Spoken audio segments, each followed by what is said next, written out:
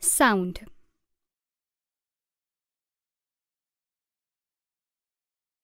Introduction. Sound plays an important role in our lives. It is medium of communication for all of us. Even animals also make use of sounds to communicate with each other. Every day we hear a variety of sounds in our surroundings. Some of these sounds are pleasant while some are unpleasant. Example: sounds like bird calls and music are pleasant sounds, and honking of vehicles and machines are unpleasant. Production of sound. Sound is a form of energy that travels in the form of vibrations through the air or another medium. It is this energy that gives us the sensation of hearing. Sound is produced by a vibrating body. A vibrating body produces sound in the form of waves. Example: waves are produced when a string of guitar is plucked. As a result, string starts moving back and forth and the sound is produced as a result of vibrations. The back and forth or to and fro motion in a body is termed as vibration or oscillation. There are many examples of vibrating bodies, such as musical instruments, drum or tabla, stretched animal hides, guitar or sitar, stretched strings, flute, and air column. The sound we produce is also the result of vibrations caused by our vocal cords. Sound requires a medium for propagation. The movement of sound through a medium is called propagation of sound. Sound cannot travel through vacuum. It needs a medium through which it can travel. It can travel through mediums like solid, liquid, and gases. However, it travels faster in solids than in liquids and faster in liquids than gases. Here is an activity to show that sound is produced by vibrations. Take a tuning fork, rubber pad, and a beaker of water. Strike the tuning fork against the pad and touch the surface of water. You will notice that the waves are produced in the water due to the vibrating fork. As vibration is produced by the tuning fork, a humming sound is also produced. Thus, it is clear that vibrations produce sound. The denser the medium, the faster the sound will travel. The propagation of sound happens in all directions in a medium. Speed of sound. The speed of sound changes with the change in medium. Speed also depends on the density and temperature of the medium. At higher temperature, the speed of sound is higher, while at lower temperature, the speed decreases. The higher the density of the medium, faster will be the speed of sound. The speed of sound is maximum in solids. 5,920 meters per second in steel, lesser in liquids. 1,480 meters per second in water, and minimum in gases. 330 meters per second in air. Here is an activity to show that sound can travel through a solid medium. Keep one of your ears against one end of your desk. Close the other ear firmly with the palm of your hand. Tell a friend to tap the desk at the other end with his hand as shown in the figure. You will be able to hear the sound loud and clear. Characteristics of vibrations. Vibrations are produced rapidly in all the directions, so it is not easy to observe them clearly. To study their characteristics, vibrations are produced in slower rate by using the arrangement termed as simple pendulum. We can make a pendulum by using a bob and a string. When the pendulum is at rest at position A, we call it mean position. When it is moving, it oscillates between the position B and C, which are the extreme positions. The distance AC and AB is called amplitude.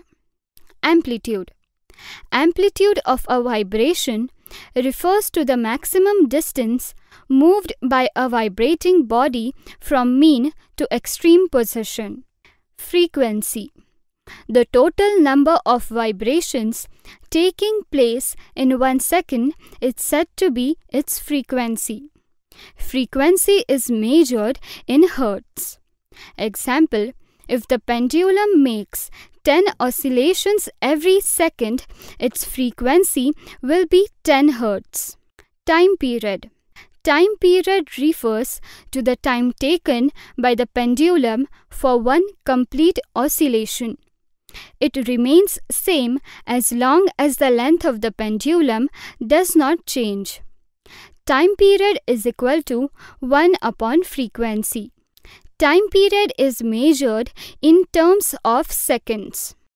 Here is an activity to show that a medium is required for the propagation of sound. You need an alarm clock, airtight jar, and a vacuum pump. Set 5 minutes alarm in the clock. Then place it inside the bell jar. You will hear alarm sound. Now remove all the air from the bell jar with the help of a vacuum pump. Again, set the alarm and keep it inside the bell jar. Wait for the alarm to ring. You will not hear alarm this time. It shows that when air is removed, sound is not heard. This is because the sound can't travel through vacuum. It means that sound needs a medium for the propagation of sound. How we produce sound? The organ in human beings that is involved in the production of sound is the larynx, commonly known as the voice box. The voice box is situated in the neck at the upper end of the windpipe. The sound produced is controlled by vocal cords. The vocal cords are the thin bands of tissues stretched across the voice box in a way that there is a narrow slit between them for air to pass. The vocal cords vibrate when air from the lungs is forced through the slit. The sounds of higher frequency are produced in women and children because they have smaller vocal cords. How we hear sound? When the sound waves reach our ears, we hear the sound. The human ear can be divided into 3 main parts, that is, external ear, middle ear, and internal ear. External ear. The external ear or pinna appears like a funnel. Its function is to catch sound waves and to direct them towards middle ear. Middle ear. The middle ear is composed of a stretched membrane and 3 small bones. The stretched membrane is called the eardrum and small bones are called bony ossicles. These are named sequentially from outside to inside as malleus, incus, and stapes. When sound waves come to the middle ear, it sets vibrations in the eardrum. After that, sound waves are transferred from eardrum to the 3 bones. Internal ear. The internal ear is composed of cochlea and semicircular canals.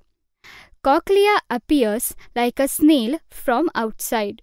Vibrations from middle ear reach the cochlea. Signals from cochlea reach the brain through the auditory nerve and we hear a sound. Semicircular canals have no role in sense of hearing, rather they maintain the balance of the body. Characteristics of sound. We hear different types of sound. What is it that differentiates one sound from the other?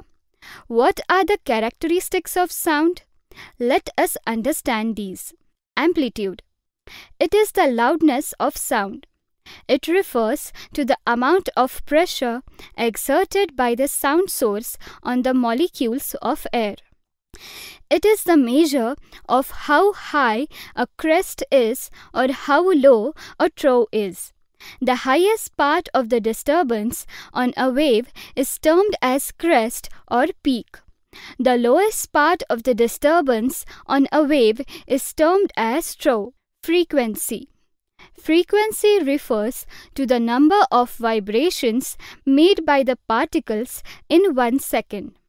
Frequency is measured in hertz. Pitch. The shrillness of a sound refers to its pitch. It depends on the frequency of vibrations. The higher the frequency, more shrill is the sound. Generally, a woman's voice has a higher pitch than a man's voice. Wavelength. Wavelength is the length between two consecutive peaks, crest, or two consecutive valleys, trough of a wave. Wavelength is represented by Greek letter lambda. Louder sound has shorter wavelength and softer sound has longer wavelength. The SI unit of wavelength is meter. Quality. The quality of sound is a property by the virtue of which two sounds of the same pitch and loudness can be distinguished. Various studies show that most vibrating objects do not generate sound of just one frequency.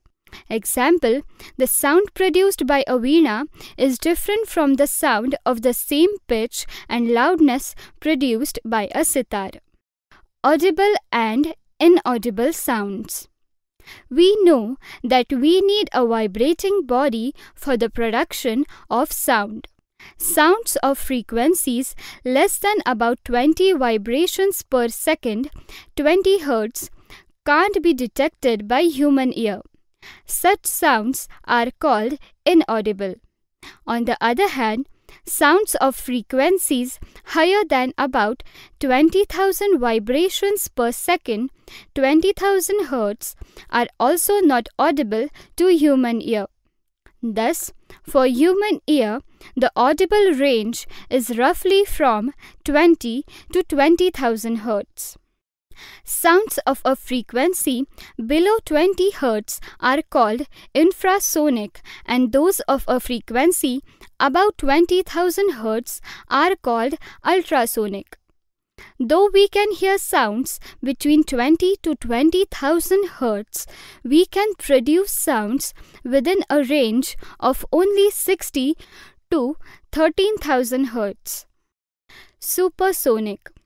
This refers to the speed of a body in reference to the speed of sound in air. When an object, such as a jet aeroplane, moves faster than the speed of sound in air, it is called supersonic. Noise and music. Noise is that sound which is unwanted and unpleasant to ear. A noise generally has no repeated pattern. It is disorganized sound. On the contrary, any sound that is repeated in a pattern and is organized is said to be music. Noise pollution. The presence of excessive or unwanted sounds in the environment is called noise pollution.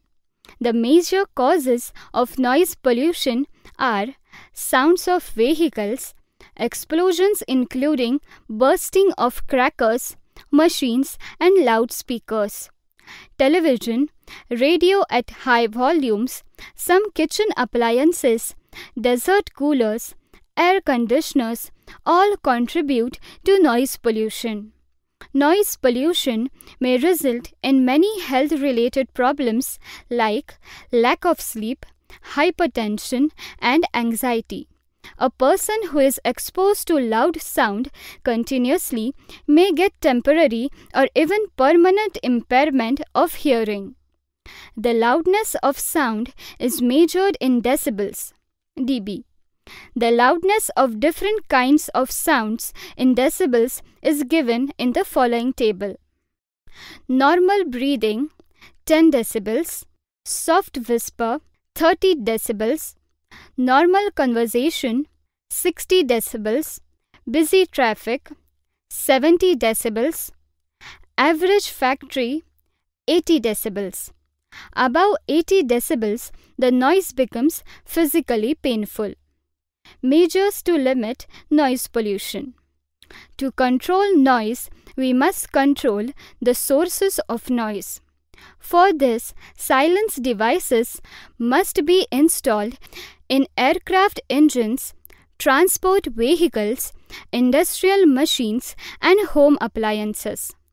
All noisy operations must be conducted away from any residential area. Use of automobile horns should be minimized. Television and music systems should be played at low volumes. Trees should be planted along the roads and around the buildings to cut down the sounds reaching the residents, thus reducing the harmful effects of sound pollution. Reflection and absorption of sound. Sound can be reflected and absorbed. These properties of sound have many applications. Echo. You may have heard echoes in long corridors or large empty halls. Echo is a reflected sound. The bouncing of sound is like the ball bounces back to the wall. Although sound is reflected all the time around us, but we can't hear echo all the time. It happens only when we are at a certain distance from the reflecting surface. Our ears can hear echo only if it reaches our ears about 1/10 of a second after the first sound is produced. Most of the things around us, like wood, clothes, and furniture, are poor reflectors and good absorbers of sound. Had this not been the case, our voices would be reflected again and again from walls and floors, making it difficult for us to converse. Applications of echoes. Echoes are used to locate underwater objects and measure the depth of the sea by instrument called sonar radars. Vibrations are sent down from ships. The time taken for reflected vibrations to return helps in calculating the depth. Doctors use echoes to get pictures of internal organs of the body. Ultrasonic vibrations reflected by different parts of an organ help to create an image of the organ. This technique is called endocardiography in case of heart. In the case of other organs, it is termed as ultrasonography. Bats use echoes to locate their prey. They use ultrasonic vibrations and can judge the distance of the prey from the time taken by echo to return. Sound absorption. When sound waves hit a surface, some of them are reflected and some are absorbed. The walls absorb part of the sound produced and cut down on the amount of noise. Example, the walls of hospitals, auditorium, school. Musical instruments. You know that plucking a rubber band produces a sound. But do you know that the pitch of the sound produced may be changed by varying the extent to which the band is stretched? Most musical instruments are based on this principle. Broadly, musical instruments are classified into the following categories. In stringed instruments, sound is produced by a vibrating string.